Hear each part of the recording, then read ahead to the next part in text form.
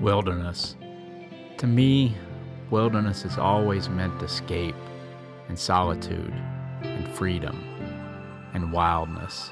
And the bigger the wilderness, the more freedom I can usually find. In that quest, I have explored some of the largest wilderness areas in the country, and I have found solitude in each of these natural temples. But the wilderness trips I have taken in the lower 48 now seem like they were nothing more than training wheels. They can hardly compare to the backcountry that can be found in the massive wild areas hiding in the far reaches of northern Alaska. I first set foot in the 7.2 million acre gates of the Arctic wilderness when our float plane landed on a lake at the Arctic Divide. And as I looked around me at the expansive tundra and the soaring mountains, I felt the first wave of true isolation. As the small plane lifted into the Alaskan sky, leaving us for 2 weeks in the Arctic, I felt the world leave with it. I felt alone. I felt natural. I felt timeless.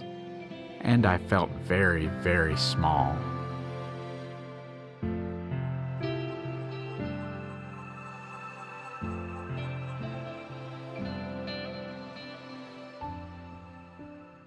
The lake where we landed stretched into the distance. Green tundra blanketed the land along the Arctic Divide as far as I could see, and the mountains, treeless and green and capped with fog, towered all around us. The lake, the tundra, the mountains, the fog, every single thing I saw made me feel small, insignificant. I knew I was nothing more than a tiny dot, an afterthought on the map of this wildness. And as we trudged through the seemingly endless tussocks and tundra and marshes of the Alatna River headwaters, weathering 2 days of storms and 40-mile-per-hour winds, I knew the wilderness would treat me with every ounce of respect that I deserved. When the storms finally showed signs of relenting, we began a 50-mile paddle down the Alatna to our next destination. It wasn't until I watched the rain-swollen river drag my partners away that I finally put my finger on another emotion that had been brewing. I felt apprehension. This solitude, this freedom, this independence, this escape, all these things that I had always wanted were now raw and pure to a degree that I had never even imagined. As soon as we put our boats into that swift water, we were being drawn deeper into a trailless wilderness of grizzly bears and wolves and rapids and storms and countless unknown hazards. It was magnificent, but it was also scary. And for reasons I can't fully explain, the fear made it even more magnificent.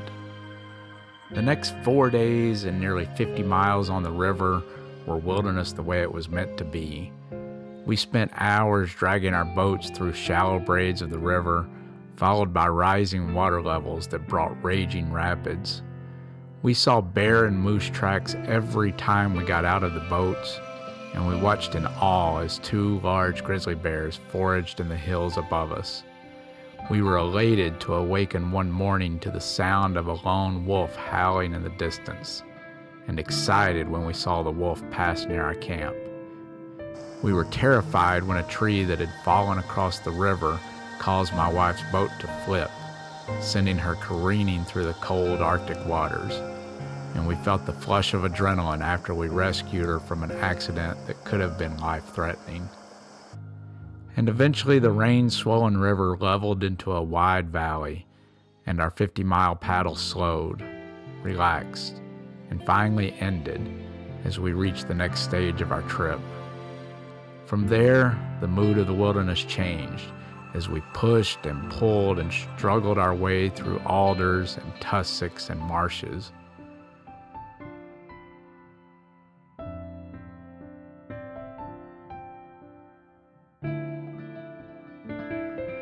We climbed high above the river valley with views that stretched out to the divide and up to the massive granite spires of the Arrogech Peaks. On day 9, we encountered the first person of the trip, and 5 minutes later we encountered a large grizzly bear from no more than 40 yards away. And if meeting the solo climber had somehow reminded us that civilization still existed, just like that, the encounter with the bear thrust us back into the whims of the wilderness.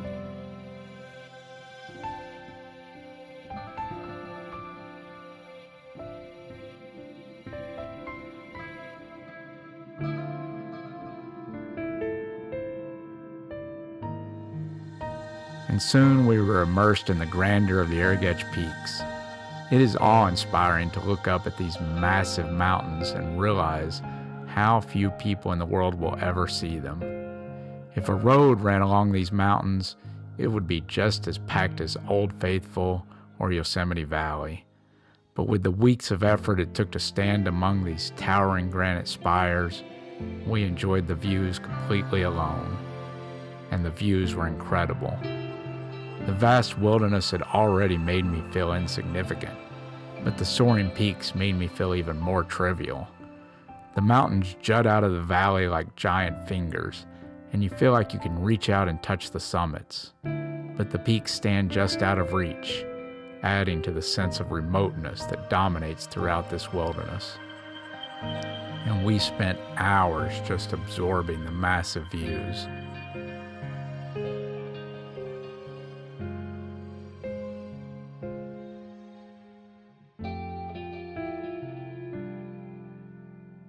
But soon the skies opened again and forced us to retreat from the wind and the rain. The weather grounded flights for several days, but eventually we found our way back to a lake near the Alatna River, and there we waited with mixed emotions for a flight back to civilization. We were torn between wanting to hide from the world forever in this harsh, challenging Arctic wilderness and the desire to eat something other than freeze-dried beef stew. But no matter which one we wanted more, the plane was coming, vacation was ending, and responsibilities awaited back in the other world. When the float plane finally lifted off from Circle Lake, it felt like we'd been plucked from the earth by a small fly. We were still tiny and insignificant as the plane slowly returned us to the world of humans. When we landed in Bettles and wandered around the small village, I felt culture shock. Even though there were probably fewer than 50 people in the entire town, the illusion of the wilderness was shattered by the reality of civilization. But the impact of this wilderness has remained. I now know how remote wilderness can truly be. I now know how satisfying a challenging, demanding wilderness trip can be. I now know the joy of feeling insignificant in a massive wilderness. I now know true solitude and escape and freedom and wildness. And I want more of it. Everything else seems so small now. The neighborhood park, the southern Appalachians, even the Rocky Mountains have shrunk. I have seen the Brooks Range, and it has hooked me.